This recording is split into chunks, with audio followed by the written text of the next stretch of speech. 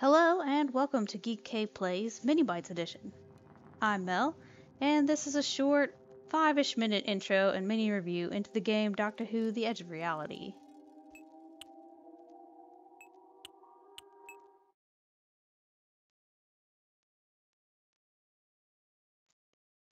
Okay, they could have filled this blank space with the theme song, because we haven't gotten it yet, and that's really disappointing.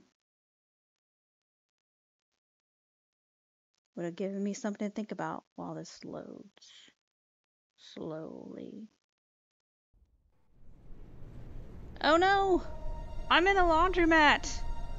Why am I in a laundry mat?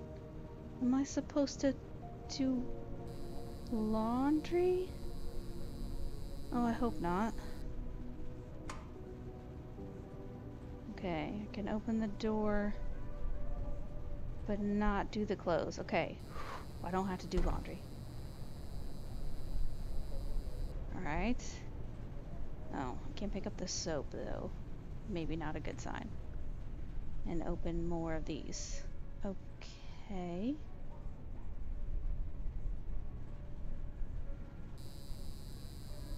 Can't interact with any of these things. Sorry for the jerky motion. I'm trying to...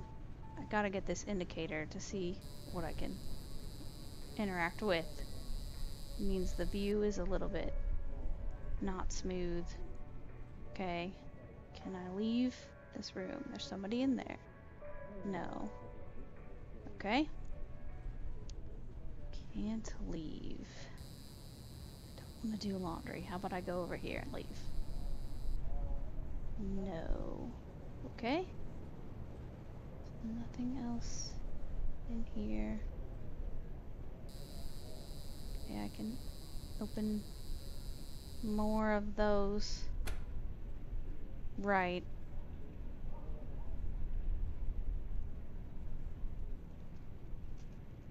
This would be a good time for any of the doctors to show up and have something exciting happen.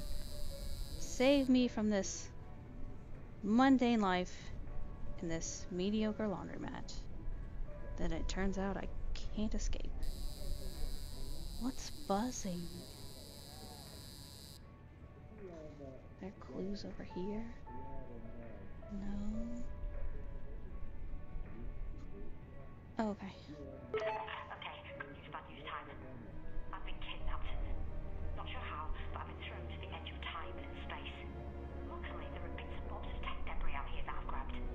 Managed to cobble together a very basic time-space visualizer so I can keep an eye on you. Actually, we can do better than this. Hold on, I'm shifting devices. I can talk to you using local tech, and believe you me, I'll need to keep in touch because, sorry about this, you're the only one who can help me save the universe. And oh yeah, I'm the Doctor. I'm sure Yes! We're leaving the laundromat. No! We're back in it! Oh, gross. I take back every bad thing I said about the previous laundromat. that was your time glitch. Nasty and dangerous, but you better get used to them. Long Ooh. story short, imagine the infrastructure of time and space is a hard drive, and all living matter, everything that ever was or will be, is software. Well, someone's unleashed a virus that's attacking the hard drive and the software, meaning reality itself is being hacked, wiped, degraded.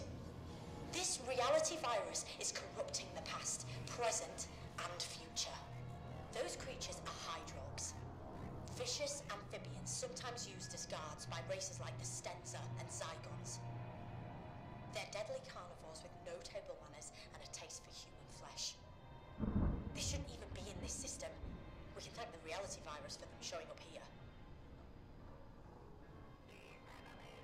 Right now they're incubating, but that won't take long. Then they'll smash out of the machines. So you've got to get out of there sharpish. Okay, I want to get out of there this whole time. Looks like there's only one exit, through the back door in the manager's office. Be careful, and whatever you do...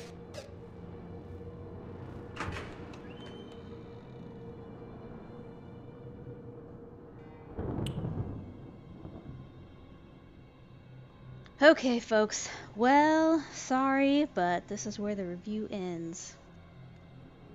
I could only play it for a couple more minutes more and I had to stop. You see, the next section has 3 big problems.